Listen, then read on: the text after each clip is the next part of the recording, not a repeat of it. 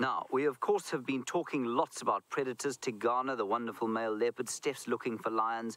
Oft forgotten, the little predators. This is a little meat-eating creature called Polyrhynchus the ant.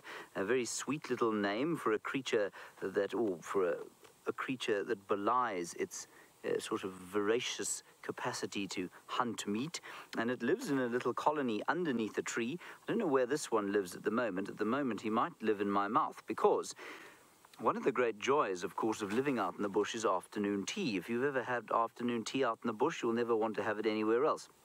And then certainly one of the things that inspired me to come and live in the wild was experiences with my family doing that as a child. And there's no tea in the tent, but Polyrhynchus is in fact edible. Polyrhynchus's abdomen tastes like a lemon drop. Now, I'm not sure that I'm going to eat Polyrhynchus live. I think it might offend some of you. Anyway, if you would like me to eat him live, I will do that. My name is James Hendry. And you can tweet through whether you want me to eat him or not at hashtag Safari Live, and we'll put it to the popular vote. Look, there are lots of them around. I'm feeling bad about it right now, so I don't think I'm going to eat Polyrhynchus. Anyway, one of the other predators that we have out here, Polyrhynchus the ant. Now,